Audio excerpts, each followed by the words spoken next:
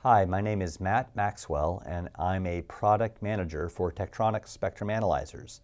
And this is a quick how-to video for testing ZigBee device first power on. So even if you're buying a pre-certified ZigBee Radio RF module, it's still useful to have a spectrum analyzer to make sure that it's turning on correctly and to make sure there's not something seriously broken about the setup once you have it for integration of the module into a ZigBee device. So to do this testing, what I'll have here today is a Tektronix RSA607A. This is a USB controlled spectrum analyzer that's being driven from the PC here running SignalVu-PC software. So let's get started. So what I'm showing you today is a RSA600 real-time spectrum analyzer. Now this is a USB analyzer and you're looking at the SignalVu-PC software screen. And I'm performing just basic spectrum analysis measurements. I've got basic 4 controls across the bottom here for frequency. The center frequency, which I happen to know is the same as the center frequency as my ZigBee device, is 2.445 gigahertz. The reference level controls the maximum amplitude level set on the top of the screen. And then the span right now is set for a gigahertz. So let's say, for example, I wasn't sure if I was using a 900 megahertz ZigBee device or a 2.4 gigahertz ZigBee device. Maybe I have to sweep a wider frequency range to determine which frequency the signal is being transmitted in. And then any spectrum analyzer needs to have a resolution bandwidth setting, which can be changed depending on what types of tests I'm performing. So I can see right off that I've got the ZigBee signal here. Maybe now I want to reduce the span to 10 megahertz, and I can see there's some sort of pulsing signal. It's turning on and off. So I can clean that up a little bit by using a trigger. Most spectrum analyzers have some kind of level trigger, and the RSA600 is certainly the same in that respect. So I turn the trigger on, and the default trigger level, actually it's not the default, I've already set this to minus 14 dBm. This is low enough of a trigger threshold level to cause me to trigger reliably off every single transmitted burst for this ZigBee device.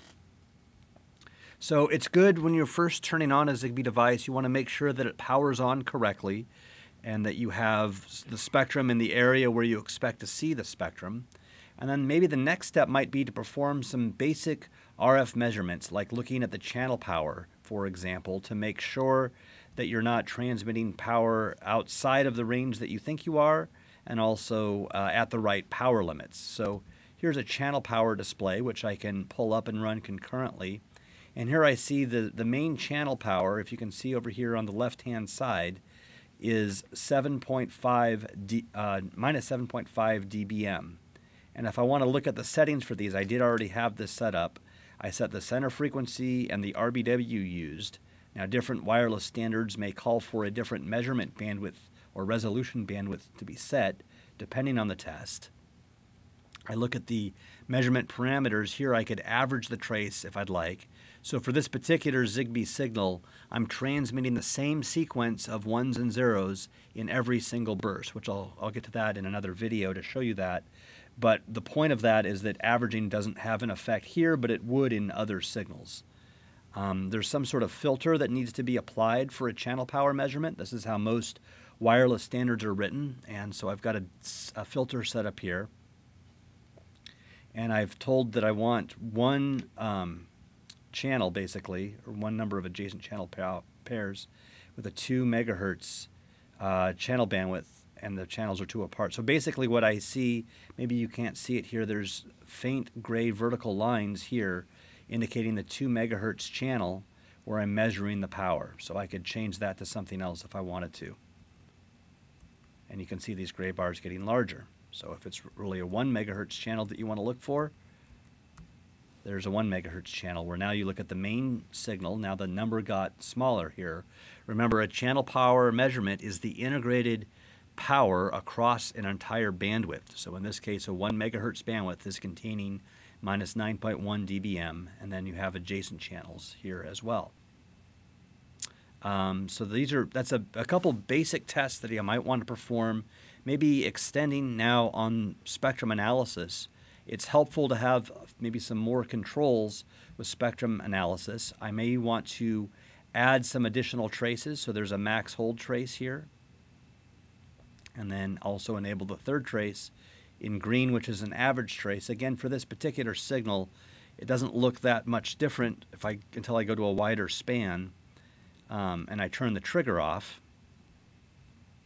because again, the repetitive nature of the signal means the average trace in green here would look the same in the area where I'm transmitting.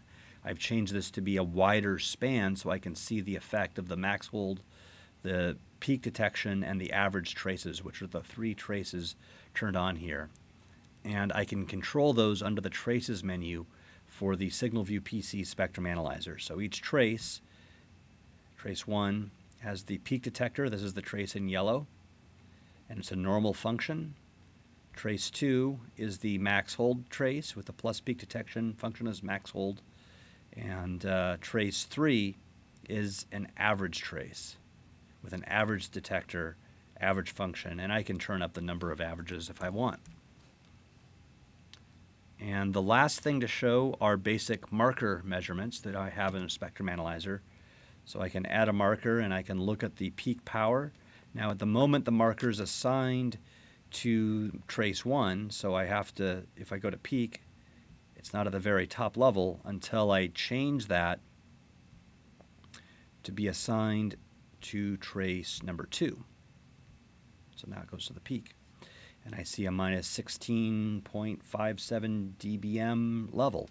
I have additional markers that I can add here, but that's just basic spectrum analyzer functionality, spectrum analyzer features like channel power. There's others like occupied bandwidth to see the bandwidth that your signal is occupying, like the name says. And all of these are good tests to have for the first time you power on a radio, any radio, including a ZigBee radio, to make sure that it's working and behaving the way that you expect it to. So hopefully that gives you a little better understanding of what types of measurements you might want to do the first time you're turning on a ZigBee device, integrating a module into a ZigBee device. So hopefully that's helpful for you, and I thank you for your time.